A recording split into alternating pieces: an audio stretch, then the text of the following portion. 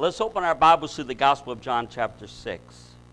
You know, the Holy, and I'm sure you can relate and acknowledge this, the Holy Spirit's really been pulling and tugging at my heart. And visitations in the night as I've been meditating upon the truth of God's Word. And I really, really do believe in my heart that we're on the edge of a powerful outpouring of the Holy Ghost. I really believe that. I believe it's this year. I'm not saying the Lord's going to return this year. I'm just saying I believe we're going to see some wonderful things happen. And matter of fact, and this will be recorded, Michael. So Sister Joanna Hurden, y'all know Joanna. Now, keep her in prayer. Her oldest brother, Jack Cole Jr., he went home to be with the Lord this last week. And it's really hard on them. He's been having a lot of physical problems for a lot of years. And he went home to be with Jesus. So we rejoice in the fact he's with Christ, but it always hurts when someone we love leaves, you know. But she texted me here about a week ago, and she had a dream about this church. And, you know, she goes to hundreds of churches every year. She probably knows thousands of pastors, but she had a dream about us. She said, Pastor Mike, I was going by your area with some friends of ours, and God laid it on our heart because we knew that you were gathering Monday nights to pray. She said, we pulled into the parking lot, and there was a lot of cars. And she said, we came in through the foyer and came into the sanctuary, and there was people everywhere praying, weeping, crying, laying on their faces, walking. Just people were praying. She said, then we turned around, and for some reason, she said, we went back in the foyer. Next thing you know, there was a long lineup at the door going all the way out into the parking lot. They said they went out into the parking lot, and the whole parking lot was full of cars. He said, and then she said, here comes the police because of the massive crowd. And I really believe, I believe she was hearing from God correctly. I really do. I believe that we're about ready to see some wonderful changes. And actually the name of the message tonight is called Immediate and Wonderful Change. Say immediate and wonderful change. The Bible says all of creation travaileth. It's in travail. All of creation is in travail. All of it. All of creation. Until the manifestation of the sons of God. What exactly would that mean, the manifestation of the sons of God? I believe that what that means is the expression of Christ in His church. I believe what that means is, see, I know that when the trumpet sounds, we're all going to be changed in a moment, in a twinkling of an eye. But I really do believe that the body, the bride, the beloved, the church, and when I think as a pastor of the church, I don't think about this congregation. We're a part of the church. We're a part of the bride. We're a part of the body of Christ. I think, see, my heart's for the whole body. All those who love Christ, no matter what color, nationality, age.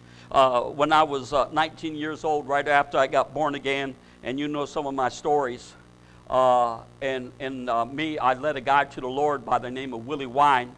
After I cast out devils from TJ, who was a devil worshiper who ate his fingers for power, and demons came screaming out of him, and Willie and Bobby Looney, they both fell to the floor, got gloriously saved, filled with the Holy Ghost, speaking in tongues, cast the devils out of TJ. He immediately led him to Jesus. Immediately he began to speak in tongues.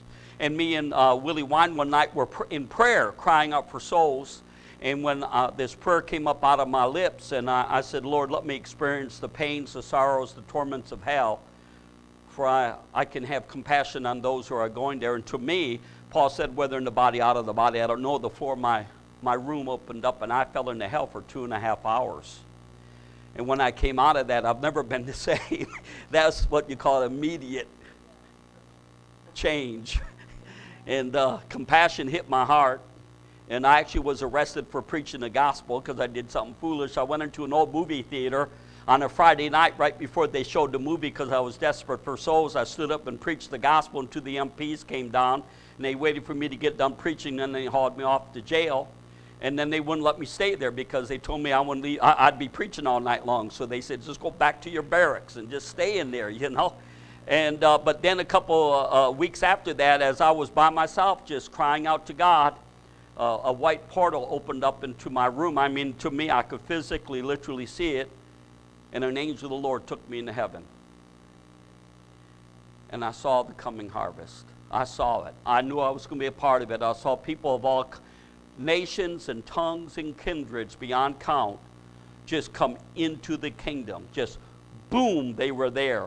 Now that's been over 40 years ago. This coming February 18th, it'll be 44 years since I got born again. But God wants to bring about immediate and wonderful change. And we want immediate and wonderful change, don't we?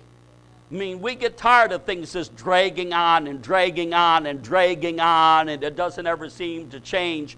But I want you to know that a lot of times throughout history, God just does radical things.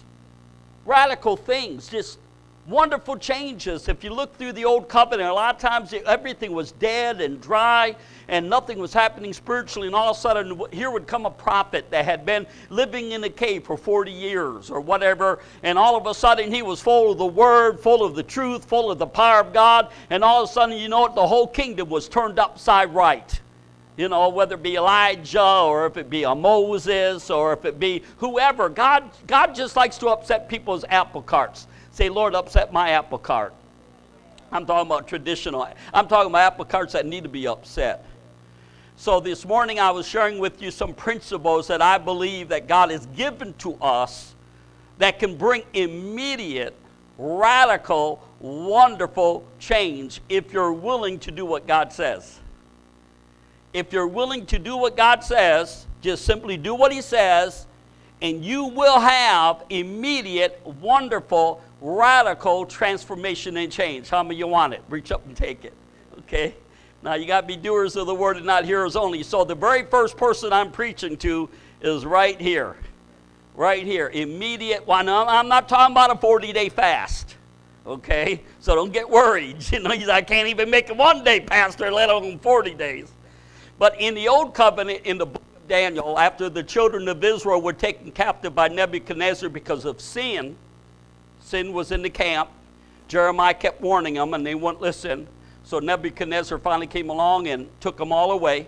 And they got over there, and the king told his head eunuch, he said, listen, I want you to go find out the smartest people from all the captives that we have captured, all the children of the royalties, and I want you to get them ready to come and stand before me. He says, it's going to be a 3-year process, because otherwise they're not worthy to stand before me. That's what the king said. 3 years to get them ready. Well, the head eunuch, and Daniel actually had been given favor by the head eunuch right away. And so he went to all the men who had been captured from all the nations they had captured, and including the children of Israel, and said, listen, you guys are really going to be special because you're going to stand before the king in 3 years, and this is what the king's going to do. He's going to feed you off of his table. Now, you'd think that'd be wonderful news. You're going to eat king's food.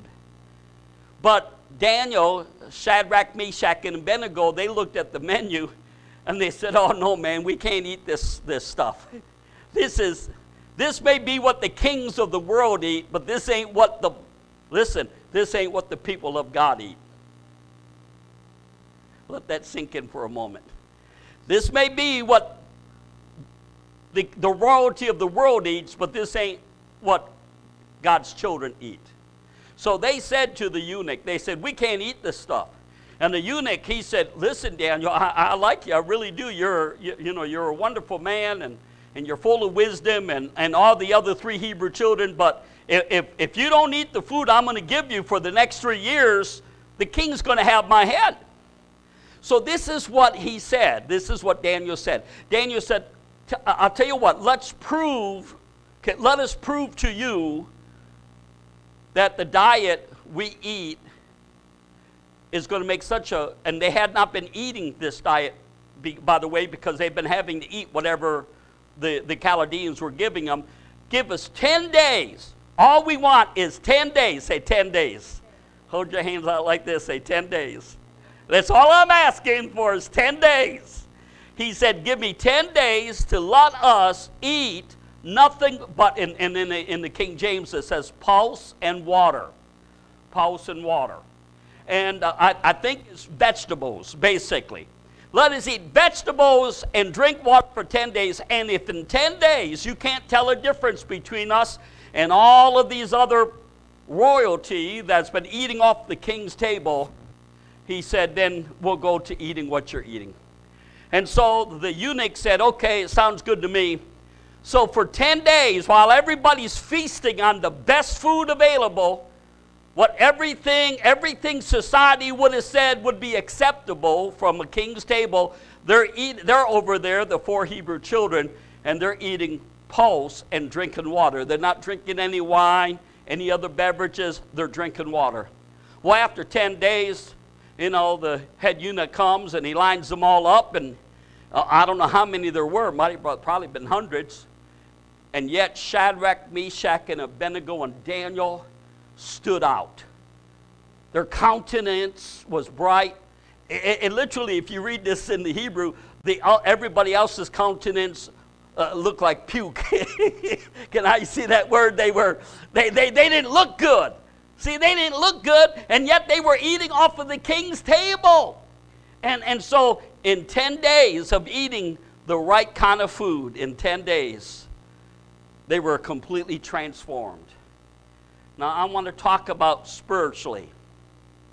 I'm telling you that if in 10 days we would eat the right kind of food, just 10 days eating no other kind of food, I'm telling you, you would experience immediate and radical change. Now, let's talk about when you're eating food. Really, whatever food you partake of, because there's an old saying is true, you are what you eat. You are what you eat. Now, I just want to use Pete for an example for a moment. Pete, stand up. Just, Pete, will you stand up? Come on, Pete. Now, look at this man. Turn around, Pete. Turn all the way around. Can you see a change in Pete? How many can see? Pete, at the beginning of this year, changed his diet, didn't you, Pete? He's lost how many pounds? 18.5 pounds. Don't look at me. I've only lost, I went from 201 down to 195, so Pete's doing better than I am. I'm going to get rid of 45 pounds this year. But you know how Pete did it? He changed how he eats. Is that correct, Pete? Sherry did it. Sherry made him change what he eats. Amen. Maybe you should talk to my wife. I don't know. But it had nothing to do with feelings. See, you can sit in front of a table, and when you eat off of that table, listen to me, in the natural, it doesn't matter how you feel. When they were eating the pulse and the other guys were over here eating all of that delicious German chocolate cake and strawberry pies and greasy pork and whatever they were eating over there, they might have been real happy, those guys over there. They might have been shouting. They were hogging out on the king's table. They were probably eating way better than what they did in their own countries, while Shadrach, Meshach, and Abednego and Daniel are eating pulse and drinking water. And yet in 10 days, they were wonderfully transformed. What are we talking about here, Pastor Mike? I'm talking about what you're feeding your mind, what you're feeding your heart, what you're letting come in through your eye gate and your ear gate makes a radical change in your life. And I'm just going to be blunt, and I really believe a lot of Christians look like puke because of what they're eating. We're eating from the wrong table. We're eating the wrong stuff. Now, I know a young lady by the name of Stephanie Yeager. She preached a sermon a couple years ago about eating from the table of the Lord. And she's busy getting a book together to write about natural eating and spiritual eating and how it affects your life. So what you eat, it doesn't have nothing to do with feelings. You can feel great about eating the pie, and you can feel terrible eating the turnips. The feelings have nothing to do with this, right? It has to do with what you're eating. So, matter of fact, you cannot even, maybe you don't even believe the turnips and the spinach and the carrots and whatever food you're eating is going to help you. It don't matter. You might even believe that the jelly-filled donuts and the German chocolate cake, the reason why I say it is because I like German chocolate cake, and don't bring me none. I tell people I like German chocolate cake, and I need to stay away from it. And next thing you know, I got 2 or 3 German chocolate cakes waiting for me, you know, or the apple pie with the whipped cream and the ice cream. I mean, you may feel wonderful eating that stuff, but it's going to affect you, how many know this, in a negative way. So now we have before us in this modern day society, we have a table spread before us of so much knowledge, information, technology, news, entertainment. But if you eat this stuff, you'll lose your joy, you'll lose your faith, you'll lose your faithfulness, you'll lose your commitment. It will affect you mentally, emotionally, and even physically. It will affect you. So I want to get to where I need to get. Why? Because the sooner I get where I need to get spiritually, then the faster I can help people, right? So we'll look in John 6. Look there in John 6. And then as you go to John 6, I do want to read to you in Ephesians chapter 4. Now, Ephesians chapter 4 is right after the very wonderful verse, and it's a lot of our favorites, where it says, now unto him that is able to do exceedingly abundantly above all that we ask or think, according to the power that worketh in us. The power that worketh in us. It's Christ in us at work, isn't it? So now Jesus is at work in us. But how come, if Christ is in us, how come we're you know, really, I've seen the church, I'm kind of shocked. I haven't, in 44 years of walking with Christ, this coming 18th of February, I've not seen the church get better. I've seen it get a lot worse. It really is. I've seen there's a lot less victorious Christians today than when I first began. There really is. There's a lot more sick Christians today than when I first began. There's a lot more depressed. We've gone the opposite route to a great extent. And I'm going to tell you why. It's because we're eating from the wrong table. We're eating the wrong food. But, you know, but I'm telling you, in 10 days, that's a 10-day challenge for anybody who wants it. Even take 1 day. But 10-day challenge to eat nothing but that which God would have you to eat, and see if there's not an amazing, radical, awesome, wonderful, mind-boggling change in your life. Will you reach up and grab that? But that means I've got to break some habits. Well, yeah, you're going to have to crucify some flesh. You're going to have to deny yourself some things that you're used to just giving yourself. So in Ephesians chapter 4, Paul, by the Spirit of God, he begins to say some wonderful things in verse 10, talking about Jesus. He that descended is the same also that ascended up far above all heavens, that it might fill all things. In verse 11, and Jesus gave us some gifts, didn't he? And he gave us what? Apostles, prophets, evangelists, pastors, and teachers. Now, he said, don't be lords over God's heritage, but be ensamples to the flock. Do it out of love, not out of covetousness or selfish purposes. So if a man, I think it's a dangerous thing for somebody to stand in the pulpit, to decide to be what the Bible calls a master. Be not many masters, knowing you shall receive the greater condemnation. Men in the pulpit, women in the pulpit, we're going to give an account to God for all that we taught and how we lived, because we're an example. And so I need to be an example. Now, my perfect example, listen, I'm telling you, I don't care what your philosophy is, theology is. You know what? My example of how I'm supposed to live and how I'm supposed to walk and talk and act is Jesus Christ. He's my example. Now, there has been men through the years that I have partook of what they were teaching, and I'm not talking about perfect men. But you know, there's actually been men that I have sat at their feet and learned some good stuff, but I would not follow everything they did. I wouldn't follow their lifestyle. I didn't follow how they lived. And I say this in love. I'm not attacking anybody. But there was a well-known man whose Bible college I went to, and I ended up working for him. And I went to his house. And I'm not picking on him. He's gone home to be with Jesus. That's between him and God. But he lived in a mansion. Him and his wife lived in a mansion. Right away I said in my heart, that's not for me. I don't want that stuff. Nice house, fine. Nice car, fine. I've learned how to be a fool. I've learned how to be a base. I learned how to suffer need, but I don't need it. And actually, I believe the deeper you go in God, the less of this world you will want.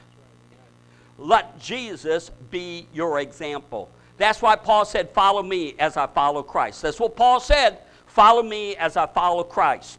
And so and also let me say this, if I was to live in the Philippines, it'd be very easy to live like a king in the Philippines on a little bit of money. And I've been in the Philippines. I helped start 20-some churches over there. You know what I did when in the Philippines? I ate the same food they ate. I slept on the floor, the same grass mats on the floor that they slept on. And I lived at the same level they did. Now what I mean is I'm not saying I could not have helped them people to come out of their poverty. I'm just saying that it's not about money. It's not about money, people. Yes, God does give us wealthy people, and Paul said, those of you who are wealthy, be full of good works. So thank God for people who have lots of money that use it for God's glory. That's wonderful. But as a pastor, as an apostle, as a fivefold ministry gift, I need to really use a lot of wisdom in how I'm living. I need to be example. Now, don't misunderstand me. People are always going to try to find fault. People are jealous over the stupidest things. I found out some years ago that people in their community were upset because I owned a snowmobile. Really, I found out. They were upset because all my snowmobiles were old, and most of them were junk, and I had to work on them out there in the snow field. Have you ever happened? You had an old junky snowmobile. My wife and I one time went up to Ontario with 2 old John Deeres. I was stupid. 20 below, and I'm having fun, and my wife was suffering with me. And one of our John Deeres, we had 2 old John Deeres, and it broke down out there in the wilderness. But they were jealous because I had a snowmobile. See, so some people, they just want to find fault with you. But notice what the fivefold ministry's gift is given to you for. Notice, when he is set up on high, he gave gifts. And it says, for the perfecting of the saints, for the work of the ministry, for the building up of the body of Christ, verse 13, till we all come into the unity of the faith, now get a hold of this, of the knowledge of the Son of God. The knowledge of the Son of God. Now, Paul, just by the Spirit of God, said what the apostle, prophet, evangelist, pastor, and teacher is here for is to bring you into the revelation. And there's 4 words that I think are awesome. You ought to write them down or memorize them. One is wisdom, mystery, knowledge, and revelation. Look up those words in the New Testament. They're powerful. Wisdom, you know, Christ is the wisdom of God. Knowledge, it says by knowledge and revelation, you can increase in the grace and the peace of God be multiplied. Wisdom, knowledge, mystery, and revelation. Revelation is the Holy Spirit quickening to your heart a reality that the carnal mind could never come up with on its own.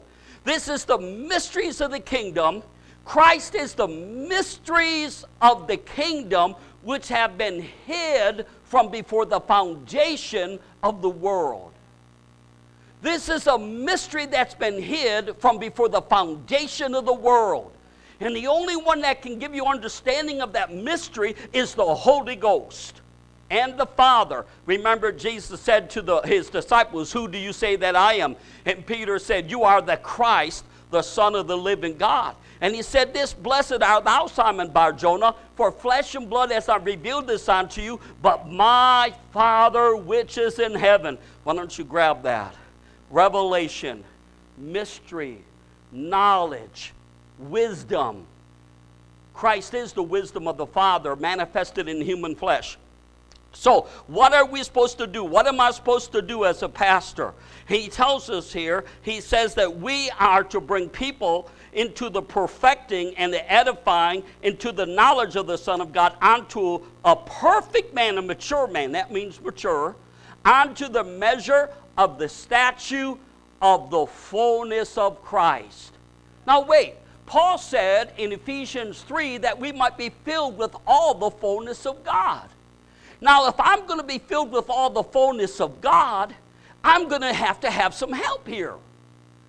Now, he says that we might know the height, the depth, the width, and the length of the love of Christ, that Christ may dwell in our hearts by faith. I'm going to need some help. I just read this tremendous prayer that Paul prayed, that we might be filled with all the fullness of the Godhead. And then he said, "Now unto him that is able." Say, God is able.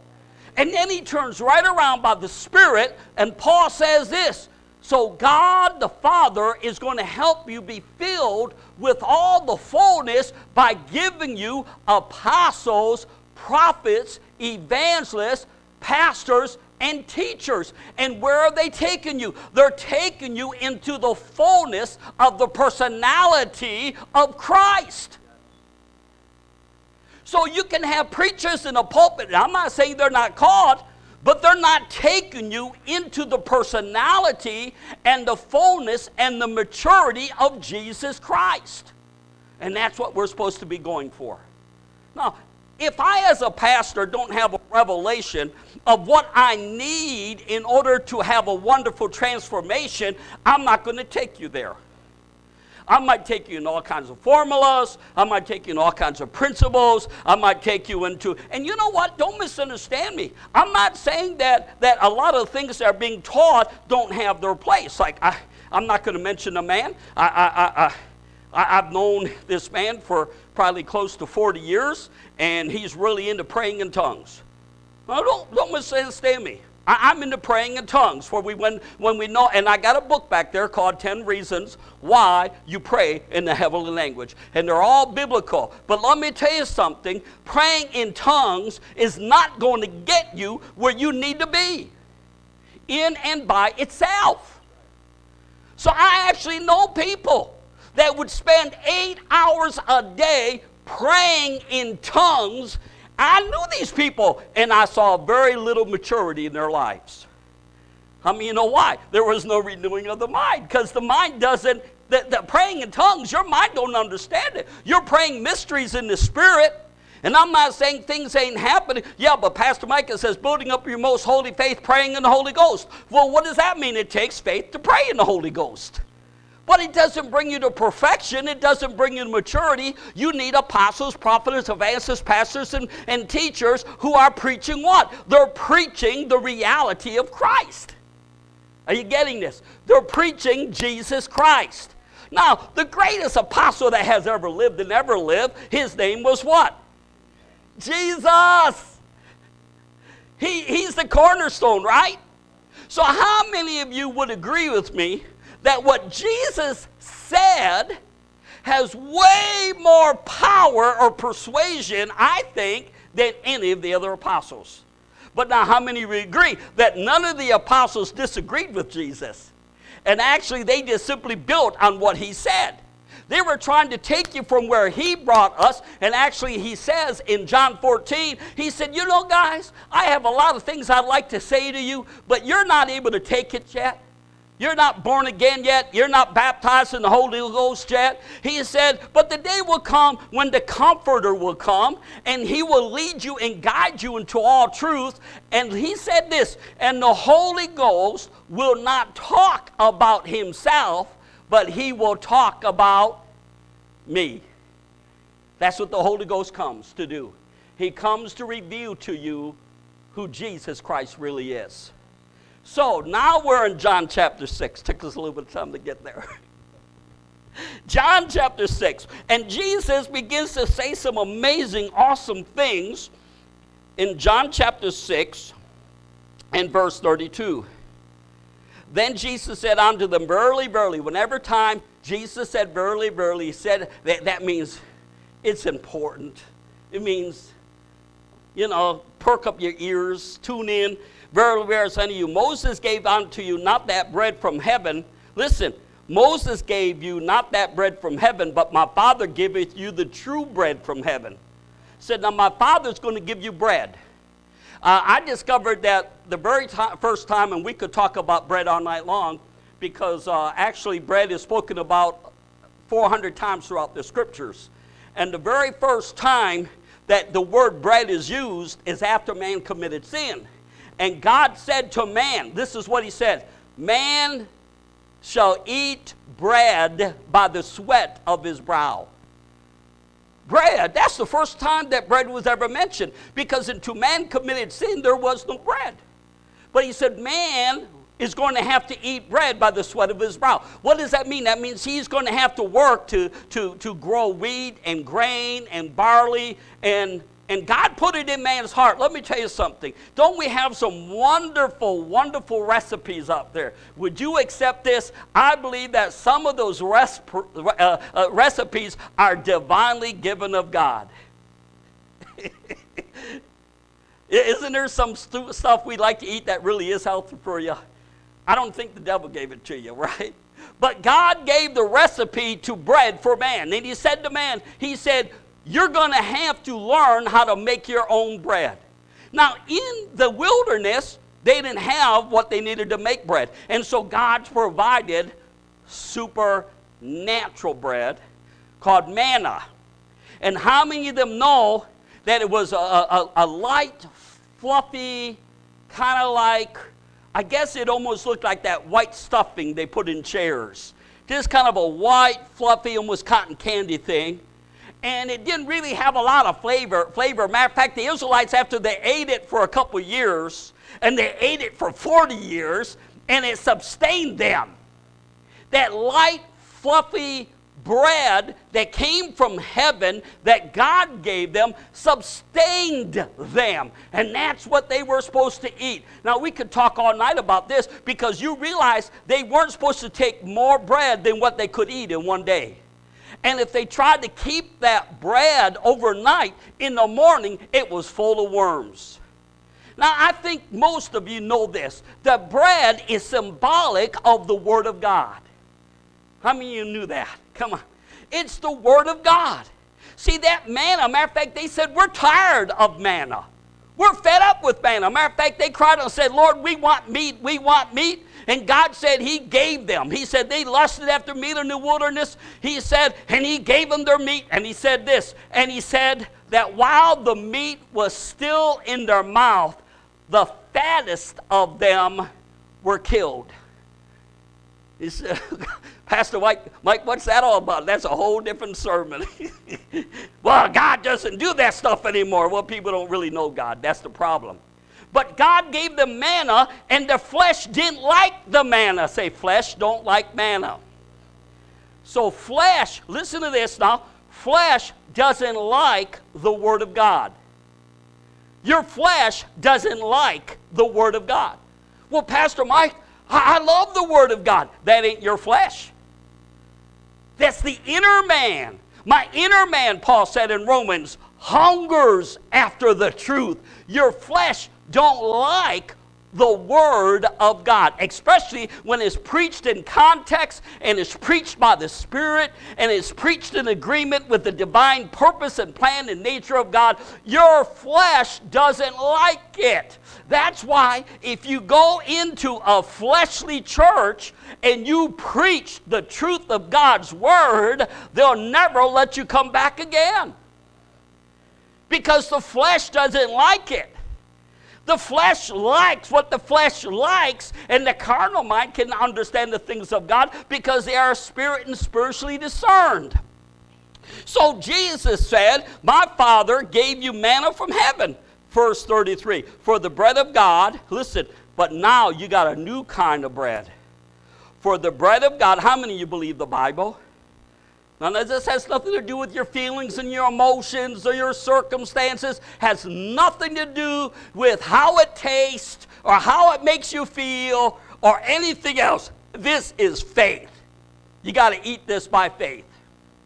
Reach up and take it by faith. This is all by faith. Now the just shall live by faith. The just shall walk by faith. It's all by faith. See, as a baby Christian, I didn't know it, but I began to eat bread from heaven. I began to eat the Word and eat the Word and eat the Word. I've never stopped eating the Word. Here's my problem. I eat off of 2 tables. Y'all ever eat off of 2 tables? You eat off the table of the Lord, right? It's manna. Manna burger. How many remember the old song, Manna Burger? Manna waffles. Manna sandwiches. Manna cereal. We're tired of manna, they said. And I hate to tell you this, Paul said the day will come. The day will come when those in the house of God will turn away from the truth onto fables. We have come to that day. The majority of the body of Christ, right now, it's going to change. The hunger's going to come back for truth. You will know the truth. It's the Word. And the truth will make you free. What is going to make you free? It's going to make you free from Nebuchadnezzar's dinner table. You won't need to eat from that table anymore. You won't need to make believe, the fables, the nonsense, the fake news. How many of you don't need the fake news as it is? I don't want the fake news. Don't reach up and grab that fake news. Just leave it alone. So, notice what Jesus said. For the bread of God is he which cometh down from heaven and giveth life unto the world. And they said unto him, Lord, ever give us this bread. He said, okay, I'm going to give you life. Thou bring wonderful transformation, Zoe life. Not just regular life, Zoe life. Jesus said, I am come that you might have life and have it more abundantly. What kind of life? Zoe life. Say, I need Zoe life. Okay, so I need Zoe life. And they said, okay, give us this bread. And Jesus said unto them, listen, I am the bread of life. Now you got to really, the Holy Ghost got to get this to sink in. I am the bread of life. I am the bread of life. I don't have bread. I am the bread. I am the loaf. I'm the whole loaf. I'm the bread. I'm it. I'm it. You want life? I'm it. Notice, it's not principles, not laws, not rules, not regulations. It's a person. I am it. I am the Passover lamb. He goes on in this chapter and he says to the Jewish people, the seed of Abraham, Isaac, and Jacob, he said, eat my flesh and drink my blood, or you have no Zoe in you. I am the life. Here we are in the church, and we're trying to find out how to get this life as God has it, as Christ has it. His joy, His peace, His long-suffering, His authority, His power, His all in all. But are we eating the bread of life? How do we even go about eating the bread of life? I'm glad you asked. So notice, I'm the bread of life. He that believeth on me, listen, shall never thirst. Well, wait a minute. He said this. He said that he that cometh to me shall never hunger, and he that believeth on me shall never thirst. He said, I am the bread of life. So God has just promised those of us who are hungry and thirsty for Him, and we're eating the bread of life. Listen to this now. Wow. He said this, you will never hunger and you will never thirst again. That's what He offered the woman at the well, ain't it? Never hunger and never thirst. What does that mean? Stop talking about your flesh. He says there's a hunger and there's a thirst in your flesh that you've been trying to satisfy by what the world is offering you. How many of you found out it never stops? This gotta have more, gotta, he said, but what can get rid of this and satisfy you and give you godliness with contentment is eat the bread of heaven. Eat the bread of heaven. Eat it. Now I'm going to go back to this. Eating something has nothing to do with your feelings, your emotions, or your circumstances. I think they told me Stephanie, what was it? If I have a handful of peanuts every day, just one handful of peanuts every day, how much weight am I going to gain? I can't hear you. 28 pounds in 1 year, just by eating a handful of peanuts. Keep your peanuts. I don't want them. I just don't know how many of you ever woke up and you found out you were 20, 30 pounds overweight and you don't know how you got there. I can tell you how you got there, because you were eating. And how many of you know what binge eating is? How many of you know that when we get depressed, the natural thing for us to do is to eat off of the table of the world, and then we put on all this weight, and then we even get more depressed? Huh? So we got to change our eating habits, don't we? We got to change our spiritual eating habits in the house of God. And I'm telling you, I believe with all my heart it's going to happen. And we're going to help you. Right, Gary? We're going to help them change their eating habits. That's what we're here for, to help you change your eating habits, okay? And so he goes on to say, notice what he says in verse 36. But I said unto you that ye also have seen me and believe not, and that the Father giveth me shall come to me, and him that cometh to me, and I will in no wise cast out. For I came down from heaven not to do my own will, but the will of him that sent me. And this is the Father's will that has sent me, that all which hath given me I shall lose nothing, but he shall raise it up again in the last day. And this is the will of him that sent me, that everyone which seeth the Son and believeth on him may have everlasting life, and I will raise him up at the last day. So Jesus, in this particular chapter, he just goes deeper and deeper and deeper. And then you get over to John 14, 15, 16. I am the vine, ye are the branches. He said, eat my flesh, drink my blood, Father, that they may be one with us. Okay, so now here we are, and he's the manna from heaven, and we're supposed to eat manna, right? How do we eat manna now? How do we eat manna? How? How eat my flesh and drink my blood, how am I going to do this? Now, somebody in the natural, especially not even a baby Christian, but just a believer, they say, okay, pastor says I got to eat the flesh and drink the blood of Jesus. What do I do? Where do I begin? How do I do this? I will be transformed. I will be changed. I will be made into his likeness and in his image. How do I do that? Well, he gives you the apostle, prophet, evangelist, pastor, and teacher to help you do that, right? And actually, this book was written by prophets, apostles, pastors, teachers, and preachers, right? So what God laid upon my heart, he said, I want you to help feed my people. So one thing he had me do, and you may not believe this, but I've got a simple book. I didn't write it. All I did was take all the words of Jesus from Matthew, Mark, Luke, and John, and what he also said at times when he spoke in the book of Acts. Did you know Jesus spoke in the book of Acts? Did you know Jesus spoke in the book of Revelation? And I put it all in one little book. Why would you do that, Pastor Mike? Because the Lord told me the day will come when my people really do take to heart what I said, and they will begin to eat my flesh and drink my blood. When that day comes, they will just begin to read nothing but my words. And it will be like those 4 men, Shadrach, Meshach, and Abednego, and Daniel, who took 10 days, and all they did was eat that pulse and drink the water, and they were transformed. I'm telling you with all my heart, I believe if you would just take 10 days and do nothing but read what Jesus said. Just read it. Just read what Jesus said for 10 days, nothing else. What did Jesus say for 10 days? I am convinced I'm doing it. I don't know if you can tell. I'm doing it.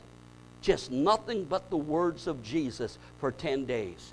Now, when I talk about nothing but the words of Jesus, also what the Lord, and I know the steps of a good man are order of the Lord. I tell you, this divine unction came upon me to begin to exalt Christ in all the books I've written.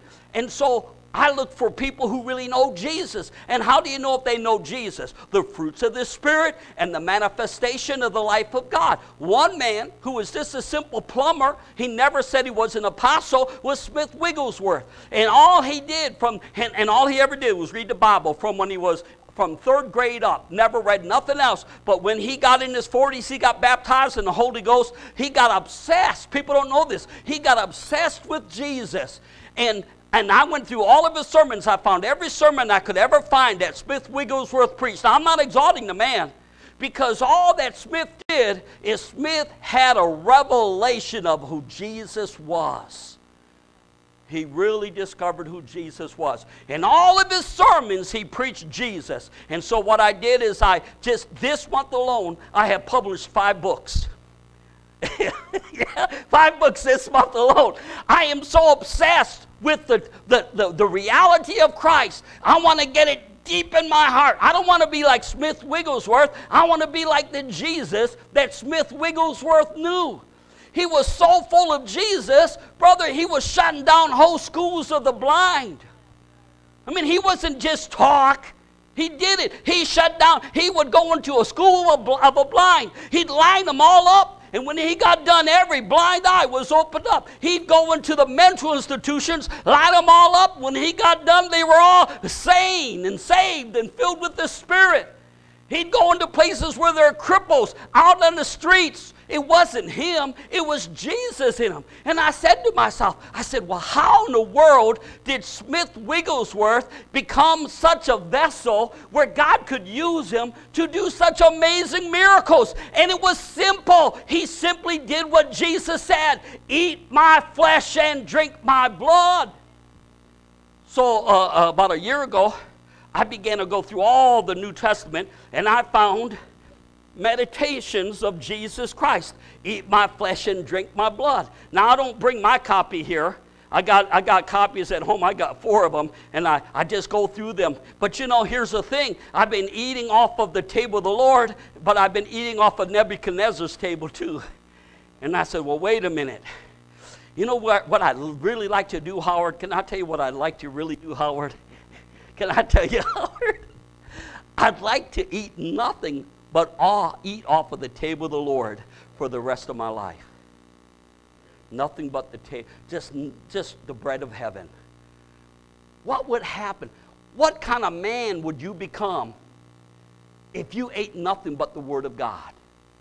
Just the words of Jesus. Now you can read the whole Bible, but I'm saying just really zero in. I mean, if I want to get, how many of you like shortcuts that really are shortcuts?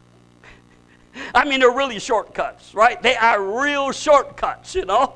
And so I want to get to where I need to get real quick. I want immediate and wonderful transformation. Anybody else? Anybody else? Now, these books are all gone. The congregation went bananas this morning. They went back there and started buying up all these books. I'm already out. I just got to set in. Because if I, as a pastor, I know this. If I can get the congregation to do nothing but eat the words of Christ, has nothing to do with feelings. Say, well, Pastor, do you have to memorize them? No, just read them. Just read them. And some of them are going to jump out at you. And once you read it once, read it again. And read it again. I'm telling you, in 10 days, your life would never be the same. But you know what? It was in my heart. I was thinking, okay, I know that Paul and Peter and James and John, they had amazing revelations of Christ. Just read the book of Philippians, read 1st and 2nd Timothy, and read what they said about Jesus. I thought, well, what if I would go back to the book of Genesis all the way to the end of the book of Revelation and find every declaration of who God is, because that's who Jesus is, and begin to meditate on these truths. And so years ago, the Lord had me write a book called The Revelation of Christ, 1,200 names of the redemptive work of God, who He is. And in this little book, I had come up originally with 400, 500, which you could find other preachers preaching, find scriptures. And then I thought, well, I got to let my imagination run wild. And so I just began to go from A to Z. And I came up with 1,200, and I actually memorized them, a lot of them. Alpha and Omega, You know, the one who was, who is, and who's coming again, Almighty God, alive forevermore. My amen. So anyways, so I had this book for years, and I would just meditate it, and I said, you know what? Somebody, if you really want to find out who Jesus is, and you know what I really discovered?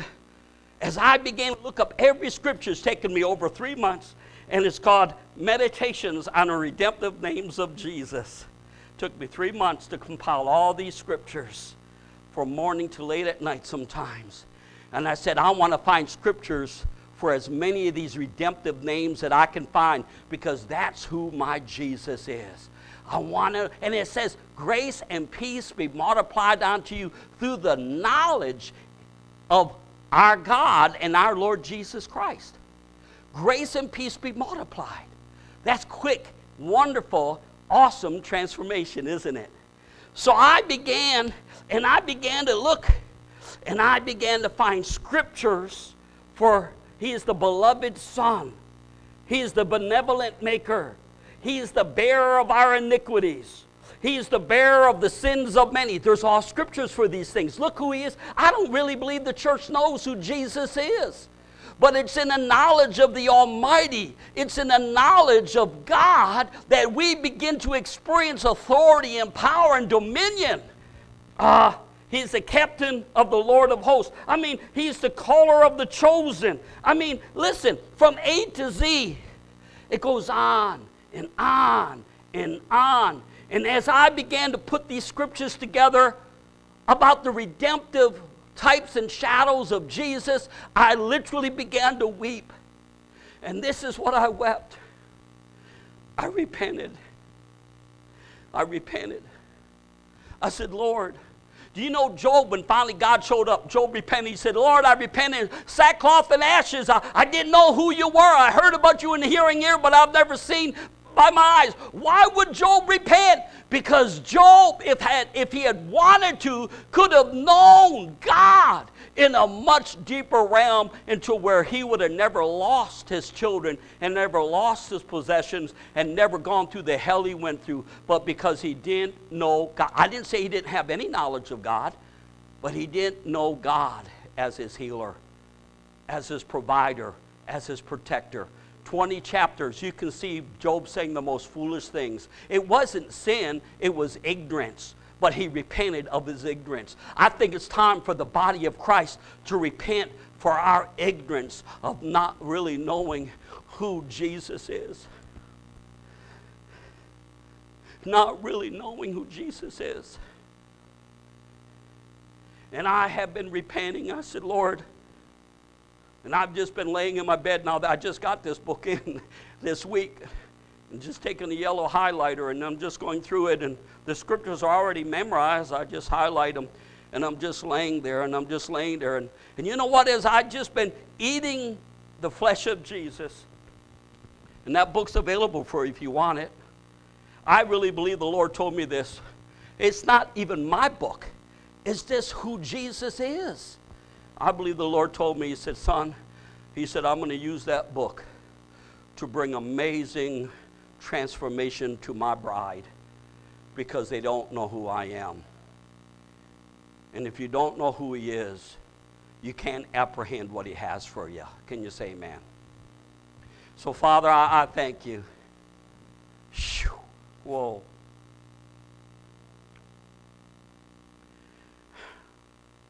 Father, I thank You, the body, the bride, the church is going to come into a time of such revelation and such knowledge and such wisdom and such understanding of who You are, because without that we can't be one with You.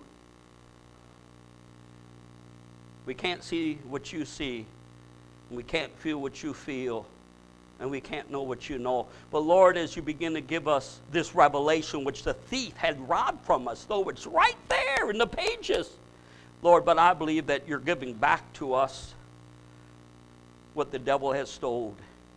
And we will see mighty men and women like old rise up out of the dust and the ash and the dung heap of this world, and they will go forth.